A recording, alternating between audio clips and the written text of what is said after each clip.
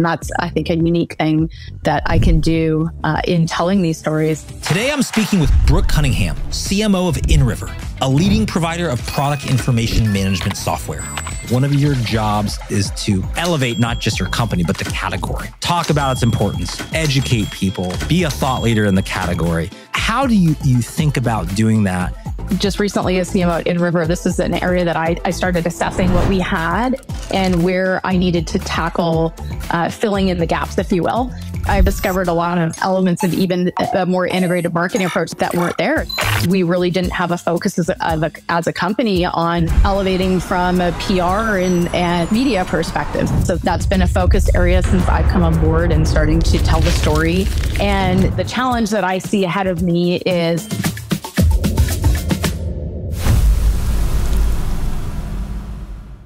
welcome to Top CMO. I'm chatting with Brooke Cunningham, CMO at inRiver.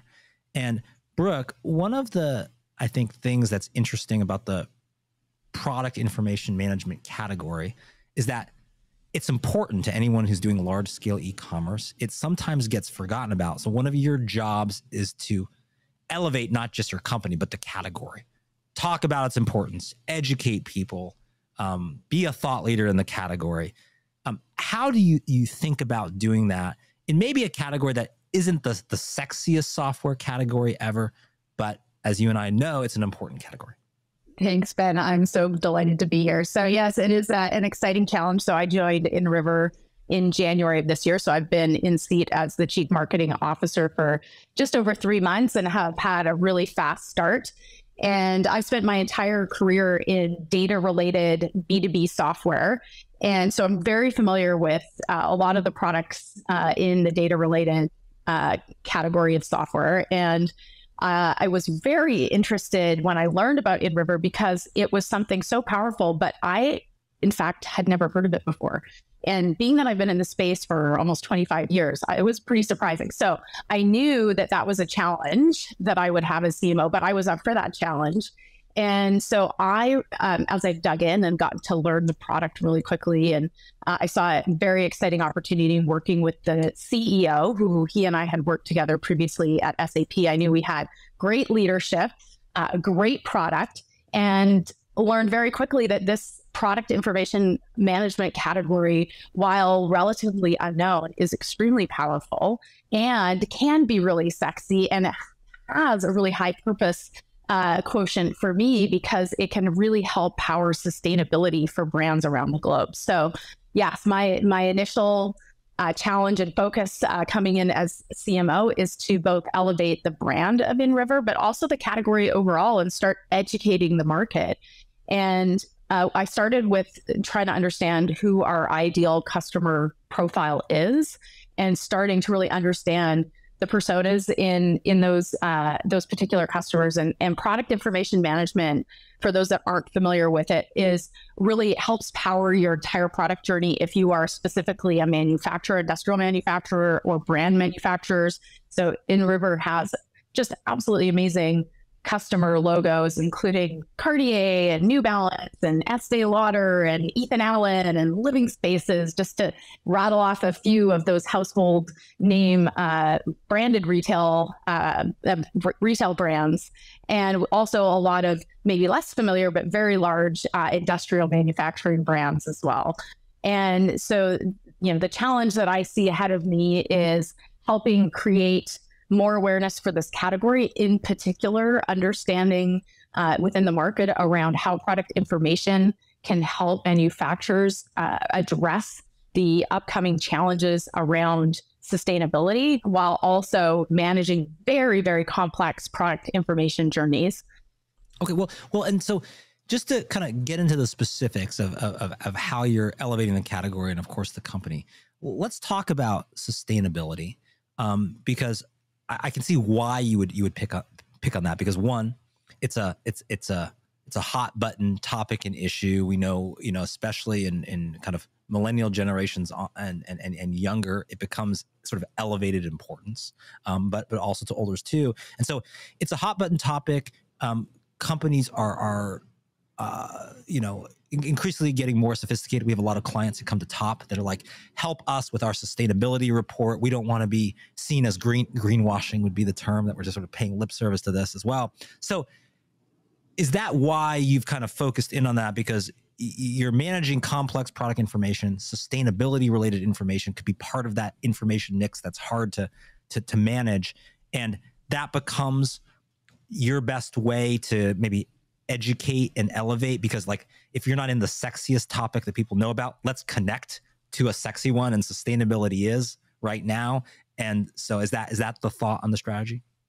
Yes, I believe there's this is top of mind, and sustainability used to be a nice to have, but it's becoming a have to have with a lot of the regulatory requirements that are coming into play. So I believe there's a really important need to help educate the market about that. And, the volume of data that we all have to manage is absolutely massive. So as it relates to product information management, we've got executives getting inundated with demands for product information. They've got to address components within their organizations, how to launch more products, shorter lifespans on products, tons of detailed product information. And we're not just talking about SKUs and descriptions. We're also talking about the marketing pieces. So your product imagery, your product videos, how are you showcasing your products?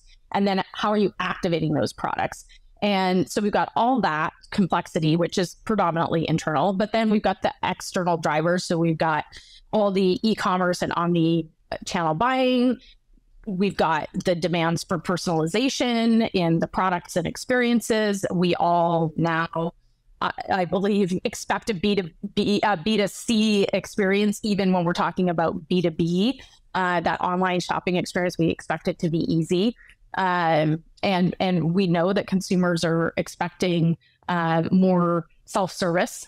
So being able to activate that effectively. So do you then, I know, any kind of B2B company, customer stories, interesting use cases can be hugely important. Are you trying to do that for the sustainability category to say, hey, if we can find more people who are showing how to be better stewards of sustainability through our product, if we can capture those stories become important in a hot area? Absolutely. I think they're important in a top area. In fact, we know from some of our customers that this is critical. Many of our customers actually have commitments to sustainability. And on your point earlier about, brands not wanting to greenwash, that they're publishing data about what they're actually doing in terms of recycling materials in their reports to both the boards of directors or to their client base as well. And there's legislative pressure coming into play. So the digital product passport is coming into play in Europe in the coming years, and component parts like batteries are going to have regulations on being able to track the entire production path of batteries in any products starting as soon as next year. And we see that, a lot of commitments that different companies are making to reducing carbon emissions.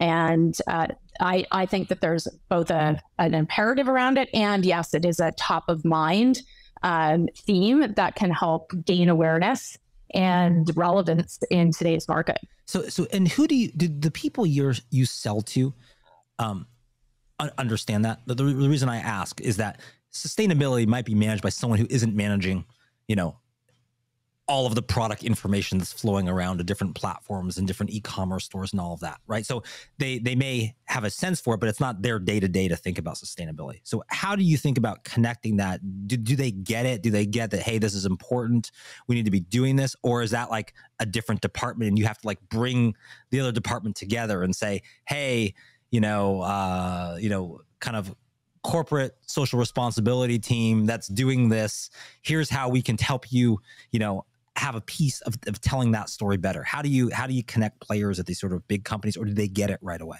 Some of the bigger companies do understand it, but I do see a role in what I'm tackling as CMO at inRiver in helping to educate more of the market around what is going to be required from a regulatory perspective, so that when we're addressing our target audiences, that there is an understanding of that. And it is certainly a challenge as you're looking at some of these larger companies or brands that yes, there are many players that play a role in these different sales cycle, and that's where telling some of the stories and bringing some of our personas to tell the stories of how they're using this in terms of the sustainability data to really support their initiatives, as well as meet those regulatory changes that are coming.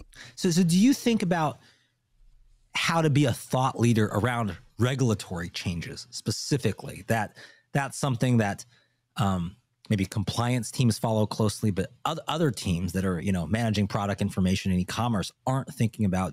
What do you do to establish thought leadership around regulations? And I know there's a lot coming out of EMEA region. You've referenced that because of the supply chain and the global supply chain we live in affect people everywhere. So how do you think about that? I mean, do you do data reports? Do you do other types of white papers that are on the effect of regulations? Like, just take us through your kind of thought leadership mindset. Yeah. And coming in just recently as CMO at inRiver, this is an area that I started assessing what we had and where I needed to tackle filling in the gaps, if you will. And so I started by taking an approach of, number one, starting to build the content that really addresses some of the things that you brought up. So how am I telling the stories around what was the traditional product journey versus now what the more circular product journey needs to look at? And so, yes, indeed, we're actually partway through a whole series of ebooks and other materials that include some research and data to help tell the story of why some of these elements of sustainability and the more circular product journey are important for manufacturers to be thinking about. And then we're cascading that into the different ways and places that we're going to market it with our different campaigns and events and how we're going to market.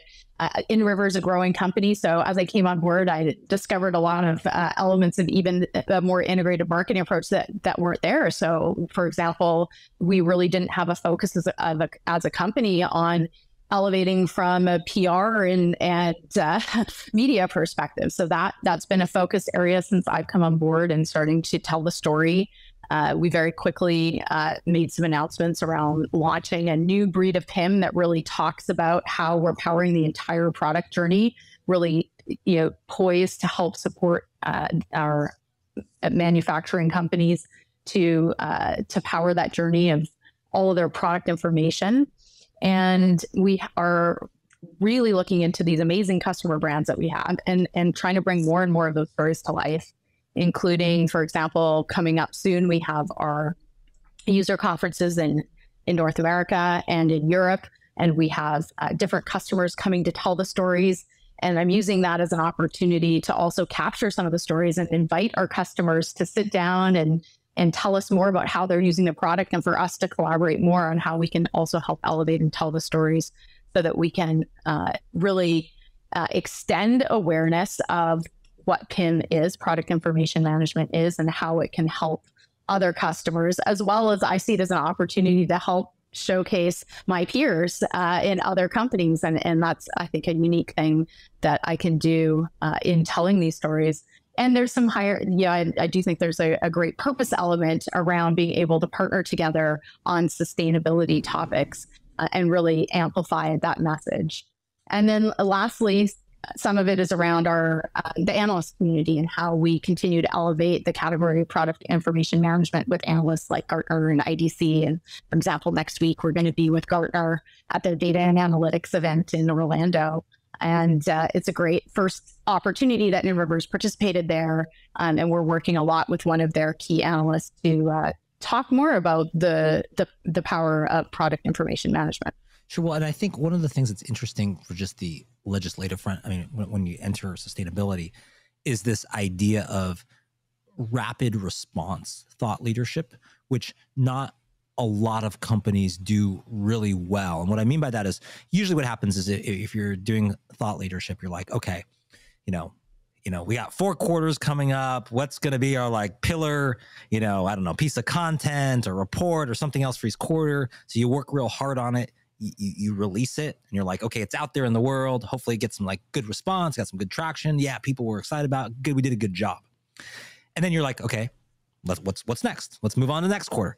And one of the aspects of rapid response thought leadership, what it is that, well, yes, let's say you made this report, this thing, but like it can have a whole new life based on changes that happen in the industry, the news, where suddenly it's more relevant, it's more related. So you make this thing, and it's not like, if you build it, if they come, hopefully they come, great, and then tuck it away in a drawer.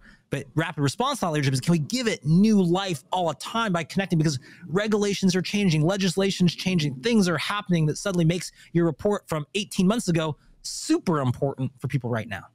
I completely agree with that. And we are practicing some of that as well. So for example, we've been, and we're doing it in a number of different ways, but one specific example that we just had from the past week is, as we're getting more and more data, we're going back to materials and we are revisiting them and resurrecting them, if you will, to bring them fresh life. And then one of the things that I'm always really promoting with my teams is, how do we think about how everything that we're producing then gets brought to life in all the different ways and places that we're engaging out in the market, and that we're then taking that into sound bites that we can use in our social and our digital, or how are some of these amazing customer stories coming to life in real life with human people telling the stories, and not just what gets published on the website.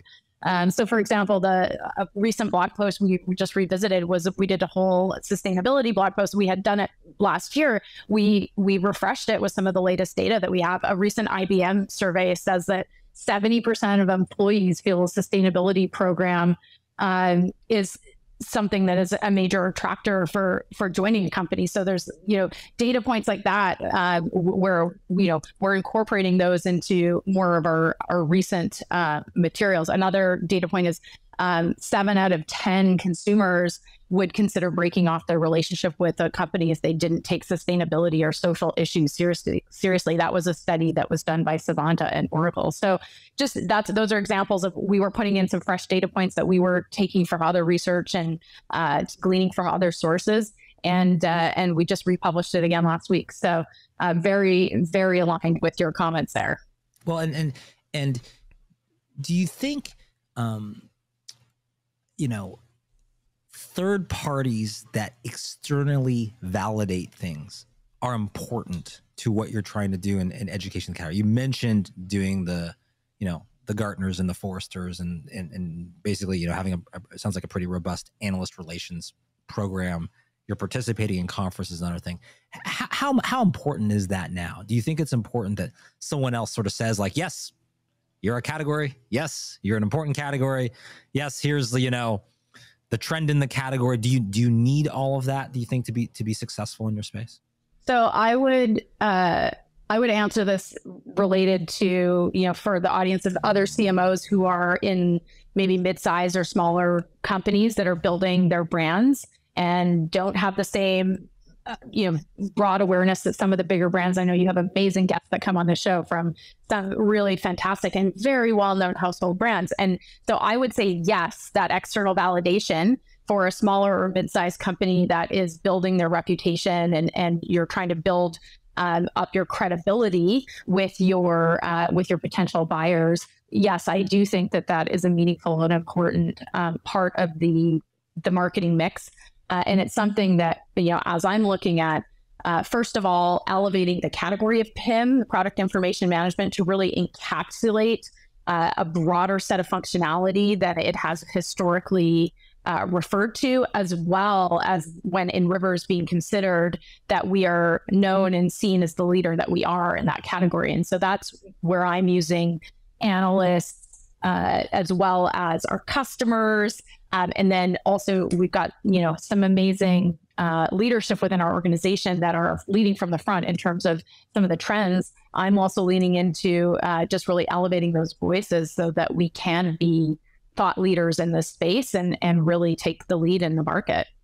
And do you think, because what you do relates to supply chain, does the fact that supply chain, typically not a sexy topic, pretty sexy in the past couple of years with the pandemic and disruptions and people realizing they can't get certain stuff, and they always assumed it was just there to get, and Amazon Prime was going to deliver it, you know, maybe even same day, and now you can't get it or something else. Has that piece of it been part of the storytelling at all? Have you tried to kind of relate it to supply chain and not just and I know as you're trying to broaden the category, not so much just like information goes out and lives on e-commerce platforms, but kind of goes multiple directions. It's more of a conversation. All of this and sustainability deals with that supply chain as well. Yeah, in fact, you're spot on. The pandemic accelerated, as we all know, it accelerated a shift to more digital ways of doing business, particularly for branded retailers who all of a sudden were, getting people into physical stores. And so this did drive and prompt a lot more acceleration in transformation for how people were thinking about some of their e-commerce strategies. And PIM is really typically a foundation for some of that e-commerce. And part of what our solution does is help syndicate that data to other marketplaces. So if you're, for example, a vendor that's selling your products not only on your own web property, but also through Amazon or through other third-party resale channels, some of our functionality can help not only publish and ensure that those things all the product information is being published accurately, beautifully to all those places, but help you manage the digital shelf, understanding where things sold out. Are your competitors running promotions? So that we've really helped enable our customers to have that two-way feedback. And doing this manually would be super time consuming, super expensive, lots of possible errors. So we've found that we have seen a lot of our vendors and our customers leaning into this digital shelf analytics capability that we have during the last couple of years. And that's where we have some really cool stories that we're starting to showcase around how our customers are using that and managing things like out of stock or international expansion into multiple countries and languages, that sort of thing. Well, and what did you learn? I mean, a good portion of your career, especially early on, was spent at SAP. And SAP, we've had, JG Chiraparath, who's the CMO at SAP, on the show. What do you take with you from an experience like that? Obviously, massive company, massive B2B company. What do you pull through from that experience when that's kind of at your, one of the foundational companies you've worked at for your whole career? What do you learn from them? Yeah, absolutely. I had so many great things to say about having had that opportunity and experience of working at SAP. And I regard SAP's marketing as absolutely top notch. I was very fortunate during my time there to be in an extensive global role. And some of the component parts that I've been able to take forward with me are really understanding how to build for huge scale and really address how you go to market in a local way, but scale that in a way that's effective and impactful and cost efficient. And there is a huge focus within SAP on really understanding and targeting your different customer sets by industry. And a lot of that I'm bringing forward here at inRiver is we're thinking about how do we think about the different specific needs and challenges that our customers are facing, and really getting into that mindset so that we can help tell the stories of how our customers are solving their problems in a way that resonates for others who have similar challenges that they're trying to solve. And also at SAP, I had the opportunity to make some amazing connections. And I'm very proud to say that one of those connections led me to my role here at inRiver today, since the CEO of inRiver, Neil Stenfeld, and I worked together at SAP 15 years ago. Well, there you go. So multiple ways it worked out. And also in your career, I mean, one of the big themes is you really come from a background of partner marketing and using partner marketing to unlock ROI, unlock revenue, unlock growth. And that's something that maybe unless you really work, have worked at a big company, you don't appreciate how much business partner marketing can drive. So how do you approach it now? How do you think about it? And how do you think about like sort of like unlocking new markets, new channels through partners?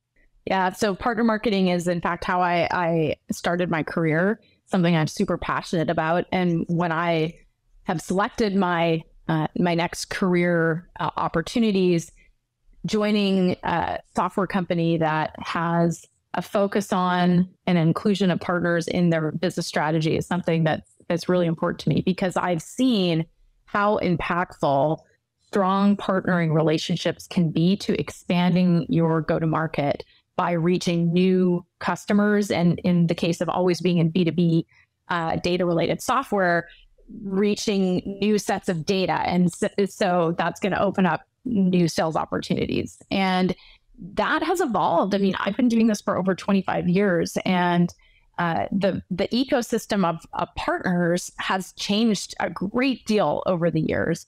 And it's been really fun to be a part of that journey in all of the steps along my career journey. But there's some really important and interesting ways that, for those of you that are maybe looking at how you bring partnering into the mix of your marketing or business strategies, I really suggest thinking about where you have strategic alliance type partnering opportunities. For us here at inRiver, for example, that actually does include SAP as well as Salesforce, since product information management aligns really closely to commerce strategies. So for example, we partner with SAP on their commerce solution. And what we do is we work together with SAP to look at where we have joint customer opportunities. We do joint marketing together. We have the opportunity to join at each other's events, create technology connectors between our solutions to make for seamless experiences for customers that are using both sets of technologies together. I've also seen a great deal of success in partnering with the cloud partners, and in prior companies that's encapsulated all of them. Here at inRiver, it includes Microsoft Azure. In prior companies I've worked at, like Splunk, we had a very, very strong relationship with Amazon Web Services, and we had a very successful approach to building offers on their marketplace, as well as what they call private offers, where you create essentially a bundle together that you can take to market and you target particular customers. And those, in my prior experience, those have opened up massive new revenue streams. They do often require some joint development and joint connectors, just like I was speaking about as related to the alliances partners. And then also, through the years, I've partnered really successfully with partners that sell software on our behalf, as well as do services. And that's where you can really get expansion into new markets where you don't have as much coverage. And from a marketing perspective, there's a slightly different approach we take across the mix. But that's something that, with each of the sets of partners, really have a focus on how do we go to market together? How do we create the joint messaging? And then how do we create something tangible that we can offer the customer that we can take to market? Well, and what is your advice for if you're a CMO listening, you'd like to expand, improve your partner marketing, but you're targeting partners that are going to be the Goliaths to your David, meaning you're up and coming. And no matter how kind of big you get, you start entering certain industries, and then you get like really, really big companies, right? You could be like, oh, we're pretty big, until you end up in this other pond, and now we're not so big anymore. So what is your recommendation for how to develop partner strategies? And you're the smaller fish. You have to attract the attention of the bigger fish. How should you do that? It's such a great question, and very relevant for me here at inRiver, since we're a growing company. And we are partnered with some of these bigger organizations. And so my recommendation for CMOs or other marketing leaders that are trying to do that is really hone in on your value proposition and where you can bring value to that other organization as a partner. How are you going to open doors to new customers, or how are you going to make their existing deployments more sticky or provide an upsell opportunity? So I would really emphasize being very tangible in what you're providing. And frequently there's that those types of relationships can be built where there's either revenue sharing or incentives that can be put in place that make it meaningful for both parties.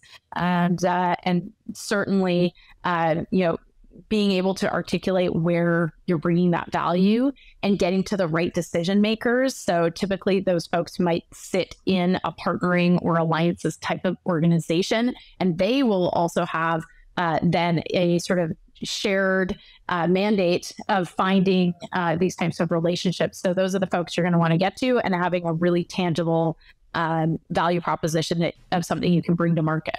Well, and then what is your advice for the other side? Meaning you're the big fish and there's these little fish kind of circling around. They want to do business with you. And sometimes you're like, I'm a big fish. I don't have to bother with you little fish. But sometimes you're the big fish and you're Blockbuster, and the little fish before then is Netflix. And you walk away from a deal with Netflix that probably costs you your entire existence and business and everything just because you didn't realize it was a little fish, but it had some growth potential. So what is your advice on the other side for partner marketing? Yes, it's in fact such a relevant question, since I've just seen this so many times in my career. I think back to, for example, earlier in my career when I was at Splunk and we were still an emerging vendor, and we were coming up in the cybersecurity space, and that was becoming such a relevant and a very important topic. And Amazon didn't listen. Amazon Web Services became one of our biggest partners. In fact, we won awards at that time for being eventually one of their biggest marketplace partners. We were bringing them millions and millions and millions of dollars in new customer bookings through their marketplace. So I would say listen and pay attention to the trends that maybe are a little bit outside of your lane, and be willing to lean in. It's really around being open to innovation. Sure. Well, and do you you've talked about, and I think in periods of economic uncertainty, how to survive, how to thrive. How do you think about that? One thing we haven't explored in the show before is, how do you think that in terms of partner marketing? You've got to obviously, by the definition, work with partners, work with others, but everyone's kind of retrenching a little bit. Some people are like, yeah, I'm not so eager to spend on stuff and I'm cutting this back and I don't know. Maybe some of the partners are doing some layoffs, some other things. How do you think about that and sort of partner marketing through that lens of when people are a little bit belt tightening? How do you get through it? I think that partner marketing actually can be a really creative way to solve for resource constraints. And I've done that successfully in the past when I've been at vendors where we perhaps didn't have huge marketing budgets ourselves. And if you can come together with a joint go-to-market campaign idea, which could bring alliance partners, selling partners, and then yourself as one of the vendors all into the mix, and combine budget dollars to take that to market, or combine shared responsibility so that you're tapping a smaller portion of the resources within each of your teams. And I've had a number of those types of opportunities where I've taken selling partners that are, managed service providers that are selling software and doing services on implementations with a cloud partner like an Amazon or a Microsoft Azure, and an alliance partner that may have some strategic component that they're bringing into the mix, and successfully taking that to market. And thinking of that as like the amplified power of bringing all the brands together, but then also the resources, the dollars, and the people. I see. So meaning if you're resource constrained, which is a polite way of saying money constrained, then you might think of OPM, which stands for other people's money, that you need to leverage to get out there too. If we're going to be a little bit direct about it, that might be a great strategy to maximize that if you can do it. Absolutely. But in fact, it's actually designed, many partner marketing programs are designed exactly that way, where you have sort of shared investments. So it's really just taking that model and amplifying it. Right, which I think will make your CEO super happy if you're like, I know we're tightening budgets, I know we're cutting back in marketing, but I've just unlocked $10 million worth of marketing value, and you're not gonna spend a dime on it. Exactly. You can be a hero with the CEO and the board of directors. And the CFO too, which is always good to have on your side as well. So excellent. Well, to kind of wrap up, I'd love to hear your thoughts. And I know you've spoken in the past about being an authentic leader and that being important in particularly intense times. And usually intense times where there's a lot of change, there's a lot of turmoil, there's uncertainty. What do you mean by that, by being authentic, and why is that important even in a downturn? Thanks for asking that question. And I know that you've had other CMOs on the program that have talked about this authenticity concept in leadership. And I'm so pleased to see us speaking more about it in leadership. And I know that authenticity can mean slightly different things to different people as leaders. And for me, it means that I can show up as myself, that I'm in an environment where people can be straightforward, operate from a basis of trust.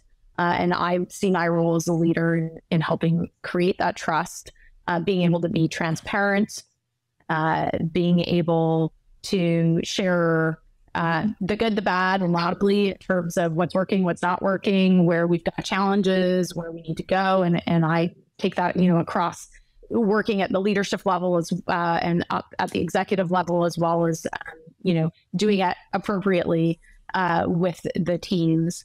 And some of that includes being able to share facets of myself, not just the work side, but also about myself personally, and invite people to do the same in whatever degree that might be comfortable for them. And we've had an economic downturn, we've gone through COVID, we've gone through all sorts of social challenges. And for me, some of it was really leaning into speaking openly as a leader about things that I was either concerned about or things that I cared about from either, things that were going on in the outside world or challenges I personally felt during the pandemic, so that my team could see my own self and feel, really empowered to share and speak up, so that we could all sort of take care of one another as we got through some challenging times. And that's something that I embraced as we went through some, those difficult times. And I see it has become really a strength that there's no going back. That's something I'm going to take forward. Well, and is that it at the core of it, the importance of it? Is it that, like, I don't know, when you look at all great teams and it's teams that can be business teams, but it could be like, sports teams, championship teams, and other things. At some point, everyone has to come together and sort of put aside personal interests for like the good of the team. And you're going to be there, and you're going to be there for someone, and someone's going to be there for you, and you build out that trust. Whatever kind of excellent performing team at some point has to get past individual self-interest. And is it that authenticity is a mechanism to do that kind of quickly? Because the alternative is just like, what is the alternative? It sounds so simple to be authentic, but it's like, what's the alternative? Like, let's all try to be someone we're not and put on a front and try to act like how we think we're supposed to act. And let's do that instead. Like, is that it? But like, why is authenticity? Is it because of the team dynamic and fostering that sense of team that puts the team above individuals? Is that what it is, or is it something else? Yeah, it's really trying to understand where people are coming from, I think, and that helps then get the best out of each individual, and also for people to feel seen and understood if they need some grace. We have people with things going on in the background that we may or may not always be aware of, and as I look to build high performing teams and then retain those great people, I want to make sure that, we're creating working environments where they can deliver their best work and also feel supported to be there for a long time. We work in highly intensive industries, and there's high demands on our performance and outputs, and being able to also accommodate for the fact that we've got to, support people's real lives in the background to me is really important and something that makes me excited to continue to be a leader. According to Brooke Cunningham, the secret to unlocking growth and revenue in uncertain times is OPM, other people's money. By joining forces with alliance partners and selling partners, you're able to pool resources and create powerful marketing campaigns without burning a hole in your own pocket. Staying ahead of the curve is all about adaptability and rapid response thought leadership. Keep your content fresh, relevant, and in tune with current trends, and you'll have your audience hooked, eager for more. You'll also reinforce your position on the cutting edge with every data study you create, report you write, or social media post you make. For Top CMO, I'm Ben Kaplan. This amazing episode was brought to you by Top Thought Leader. Don't forget to rate, review, and subscribe.